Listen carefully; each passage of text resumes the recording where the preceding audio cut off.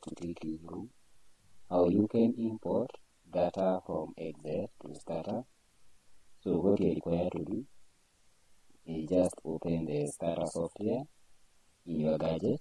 So if you don't have STATA software, I have provided you a video demonstrating how you can be able to download STATA software and the link to download the STATA software so that we can get through the STATA course together.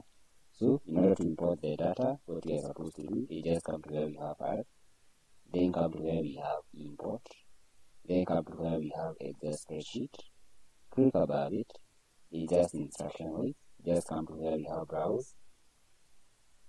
So I can just search the file which I want to, the Excel file which I want to import to STATA. It is here. Let me search it here. It is age and income and age. So I just click above it and then choose to open. Then you can just choose to import first row as variable name. Then you can just choose to preserve variables as lowercase. In those cases, in STATA we use lowercase letters. Then I think we are good to run our data now in STATA. So after doing that, what now you are supposed to do in case you want to visualize your data in STATA, you just need to enter edit, then click enter.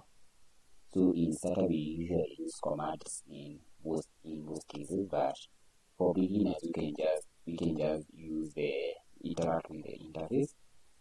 We have imported the first row as numerical, which is ID response, but these are just string variables showing the position of the respondent.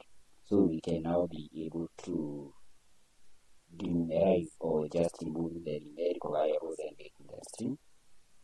In the next video, we shall be covering how we can convert string variable to numerical and vice versa. So let us meet in the next video. I'll be demonstrating that here. So thank you for watching. Don't forget to give the video a thumbs up and also to hit the subscribe button so that you not miss any of our future uploading content.